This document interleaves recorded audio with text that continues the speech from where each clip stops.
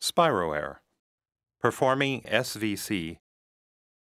A common mistake when measuring SVC is not establishing FRC, where the patient has settled down into steady-state breathing before attempting the maneuver.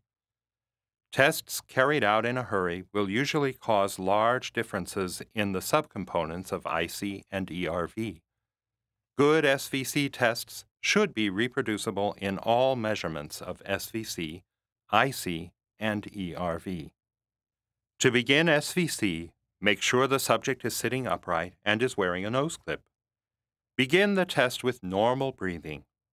Once 3 or more stable tidal breaths have been completed, ask the patient to take a deep breath in as far as you can. Make sure they're fully inflated. Then encourage them to breathe steadily out. Slowly empty all the air out of your lungs and squeeze every drop out until you are completely empty. Once an SVC test has been completed, the computer will look for the tidal volume data and establish automatically where it considers the FRC baseline to be.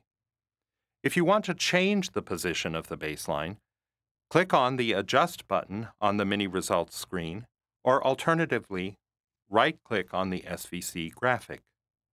To move the baseline to your preferred position, simply left-click on the screen and drag the moving baseline to the new location.